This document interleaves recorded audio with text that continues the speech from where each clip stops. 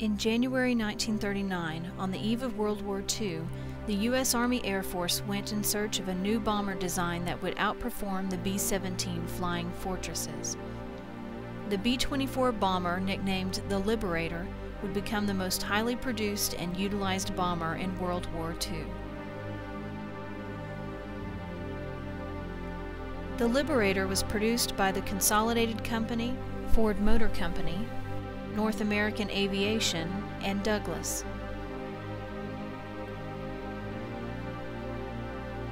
The Consolidated Company designed the B-24 with a split tail and special wing which allowed it to fly faster and over longer distances.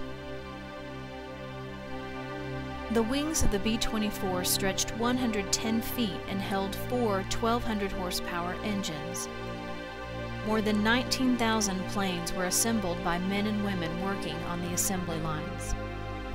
Not only were the planes designed to fly faster, but also to hold more weight. The boxcar, as it was affectionately named, could carry an 8,000-pound bomb load, 2,750 gallons of fuel, and 11 50-caliber machine guns, as well as the 10 crew members and equipment. Though the B-24 was a large plane, there was not much room on board for the crew. Crew members included the pilot, co-pilot, nose gunner, tail gunner, 2 waist gunners, a top turret gunner, a bombardier, a navigator, and a radio operator. In the earlier B-24 models, the waist gunners often suffered frostbite from prolonged exposure to sub-zero icy air rushing through the windows. Because the Liberator was not pressurized, all crew members wore oxygen masks to breathe.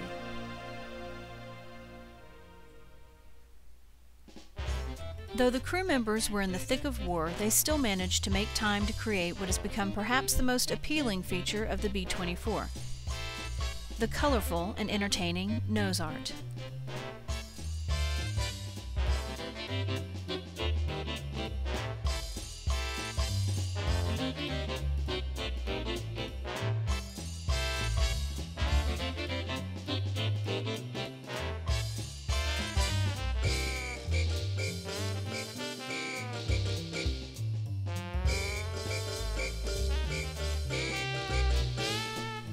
The Army painted old B-24s in outrageous designs such as polka dots to be used as assembly planes.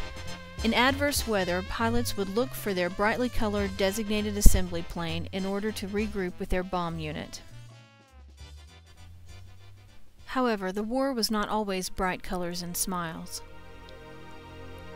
The B-24s were used in many long-range missions and were very vulnerable to heavy fire from the front.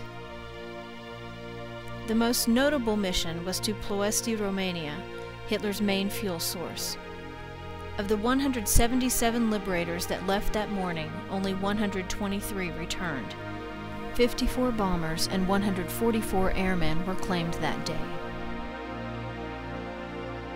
But the strength of the B-24 and its crew did not diminish that day. The B-24s continued to be successfully used on all fronts of the war.